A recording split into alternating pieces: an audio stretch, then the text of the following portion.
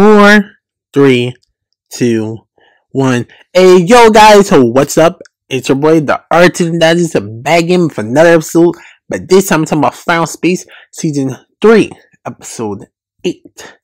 And since we're having a 2-week break until Episode 9, and I'm guessing Final Space probably ends somewhere early July, late June. But this is probably one of the best ends of the season. So far we had, actually, did we ever have, no, we didn't have LC this year. What did we have? We had Bird Girl, that was good. I never did videos on that. We had Elliot from Earth, that was really good, because I'm still watching that, so I really regret not doing the week episodes reviews of that. Bless the Hearts is ending. Oh, man, I'm gonna cry. Don't do that at the end like that. But shout out to Orismo for telling me that on Cartoon Wars Discord, because I actually never knew that. Another show I really like is Great North.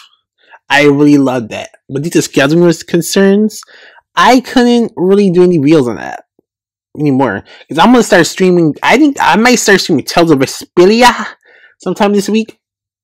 Or Team Sonic Racing. I might finesse my movie poll and actually stream that. I'm not going to lie.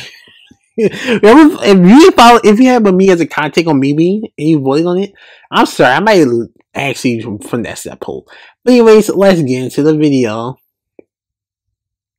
Final Space Season 3, Episode 8 starts off with Fox funeral that's simulated. Oh my gosh. And that's is still bad at Gary. Which is crazy. But we'll get to that later. And the crew can finally leave Final Space. Ash meets the alien species while clearing her head. They also use their powers to turn a moon into a ninja star. No, not a ninja star, a snowflake. Turns out Vextrexians hate Trivulians, and Fox taught little Kato curse words in his language. They go off into space to see the hidden lights. The entity named itself Evra. Now Kato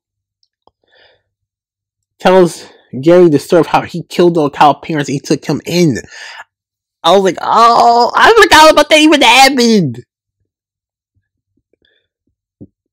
Oh man, I wonder if Okao ever finds out. It'd be kind of crazy, it'd be nice. Mooncake finally finds Ash. Okao was waiting for Ash. Turns out Fox had Cormite leashes at the itchiest leashes in the universe. He said Ash said these went for the beaches, but I guess we kept the leashes. I was like, I don't know what that kind of rhymes. That was pretty funny to me. But there's another thing I'm gonna talk about. Like, I don't know. I think Ash might like girls because Ever said what form you want me to take, and she told her to take a form of a girl, and she's been blushing like not once and not twice, either 2 or 3 times. I was like, yo, this is LGBT character. That was from. I'm all for it. Shout. And she's my favorite character too, and I love her hairstyle, of course. I really hope we get to see more of Evra. Like, I don't know, like a season 2 finale. Because I think Evra's probably gonna be like exploring the cosmos, because he says he's never usually in one place.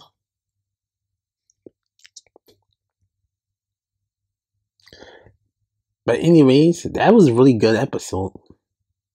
Maybe that's my Dawson analysis. Like, comment, and don't forget to subscribe. Bye.